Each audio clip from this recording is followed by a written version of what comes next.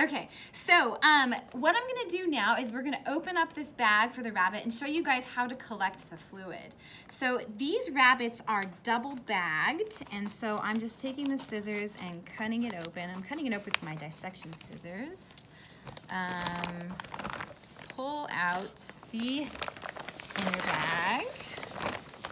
This one is a juicy one. Not all the rabbits are necessarily gonna be this juicy, but this one is. There's a seam right here, so I'm gonna have to cut below this seam. Hold this bag up so you don't spill fluid everywhere. Although I'm in the lab room, so you don't want to spill fluid on your kitchen floor. Although actually, you guys should probably do these outside for better ventilation. Okay, so now notice I've got all the fluid in the bag in the bottom. I'm ready to pull my rabbit out, bring it over here to the dissection tray. I got a big one here.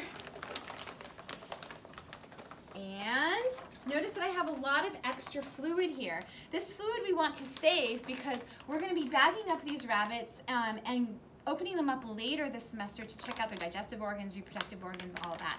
So you're going to save this and go ahead and tuck it back inside the rabbit storage Ziploc bag that you guys have all been provided.